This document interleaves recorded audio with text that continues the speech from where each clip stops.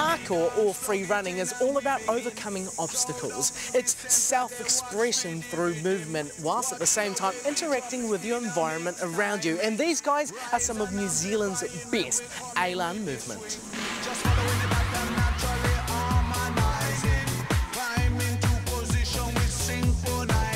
Taylor, Ethan, Isaac and Todd, they're all members of Elan Movement. And boys, I think I've missed the memo on the track pants. Yeah, we were going to call you about that.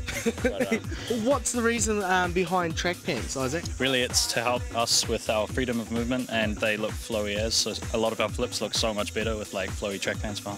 What does parkour and free running mean to you, Taylor? For me personally, I think everyone has their own definition of the word once they get into it. For me, it's more about bettering myself, overcoming personal obstacles, both in the real world and in my head. What does Elan mean? Does it stand for anything? It was an anagram or a... yeah, it's a French word. It has a lot of meaning, which is why we chose it. It means to live life to the fullest, to live it with zest. It's like a French YOLO. Pretty much. Would you guys say you guys have an individual style per se? What would yours be, Todd? I normally half out on most moves and bail a lot.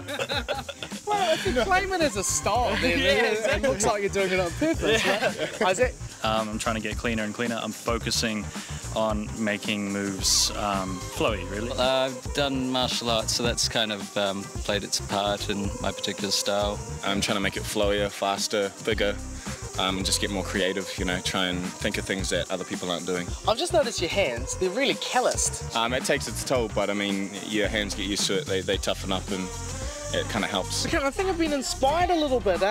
Is there any beginner moves that you guys could teach me? Of course. Vaults. Yeah. Vaults. Everyone's chanting vaults. What's a vault?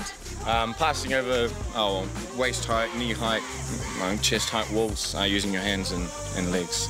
Oh, just stepping over a wall? Yeah, but if it's a bit higher, you're probably going to need to jump a little bit. I'm going to teach you the lazy vault. It's a good place to start. It's relatively easy. I like anything that starts with lazy. Yeah. Nice and simple. Let's see that. I think I'm overthinking it. Yeah. Okay. I did the wrong foot. Yep. No, that's fine, Yes. Yeah. That was it. Cool.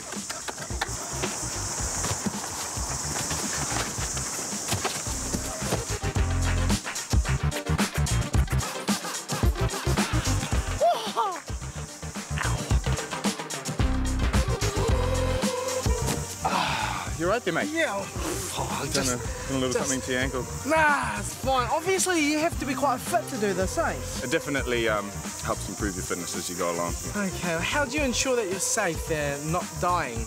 No, as long as you start small baby steps, work your way up to the bigger stuff, you know, proper strength training, dieting, if you're that way inclined. It's, It sounded good until you said dieting. Well, my diet includes Carl's Jr. and Wendy's, so... Done! I'm in! When do I sign up?